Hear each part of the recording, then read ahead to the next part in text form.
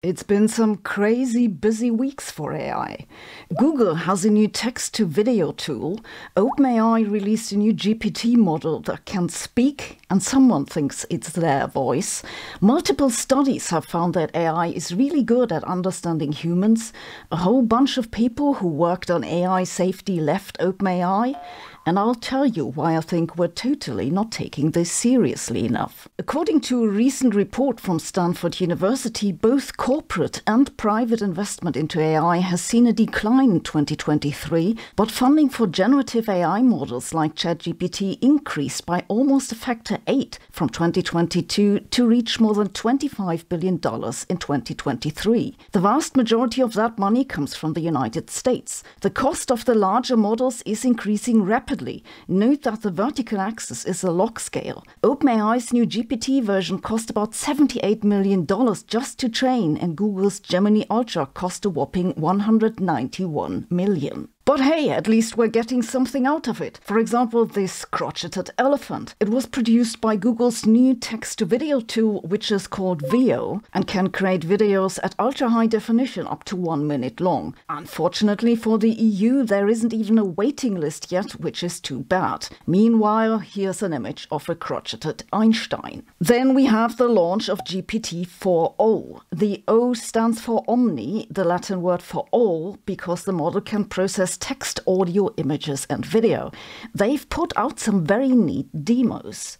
Can you first identify which sides of the triangle are the opposite, adjacent, and hypotenuse relative to angle alpha? All right, so I'm pretty sure this is the angle alpha right here, right? Perfect. That's correct. Did this voice sound familiar to you? The actress Scarlett Johansson thinks it's hers.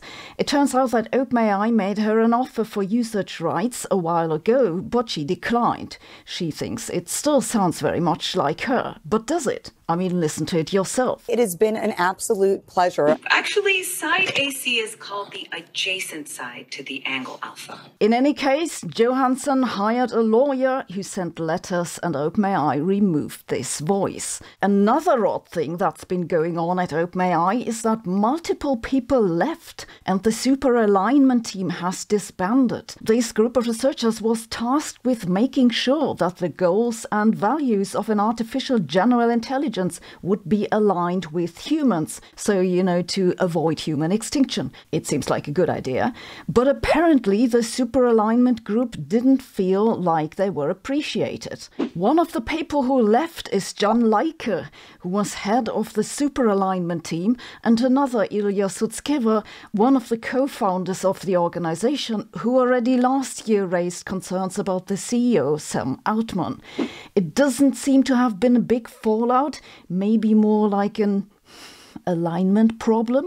They could have asked AI for help, maybe to be more persuasive, because a recent study in more than 800 people found that they find GPT-4 is significantly more convincing in debates than a human, especially if it was given access to some personal information that was anonymized and shared in the initial survey. Even more creepy, another recent study found that large language models like GPT are as good as humans in coming up with a theory of mind. That's the ability to understand what someone else was probably thinking in a given situation. In this study, they compared the abilities of more than 1,900 humans with several large language models, including GPT-4 and Meta's Llama. The humans and AIs were then asked to complete 5 typical theory of mind tests, such as understanding irony, or that someone else can't possibly know what you know. GPT-4 came out on top in most categories, even better than humans. So what's next? I have little doubt that we'll get to artificial general intelligence. The question is not whether it'll happen, but just when.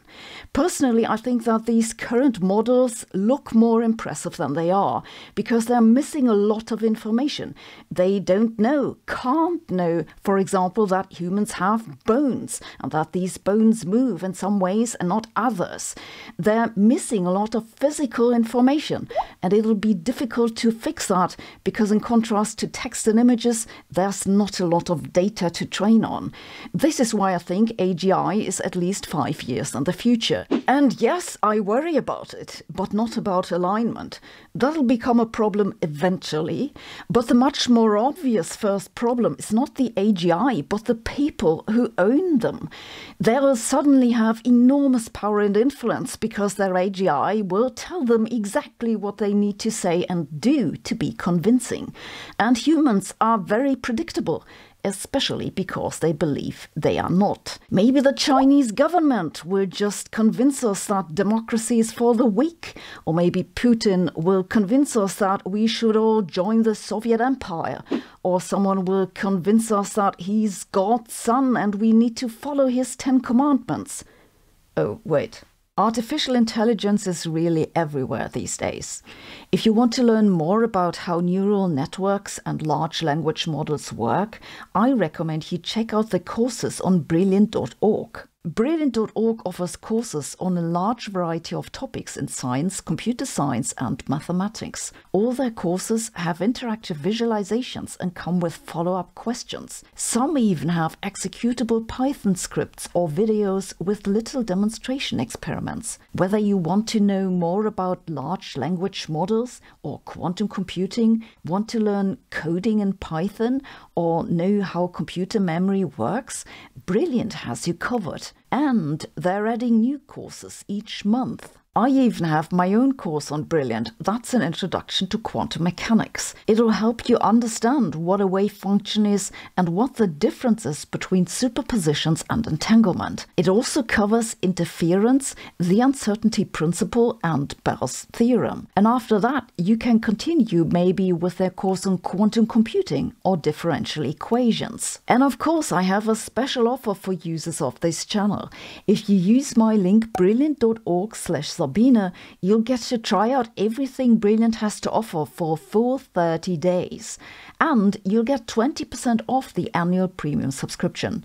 So go and check this out. Thanks for watching. See you tomorrow.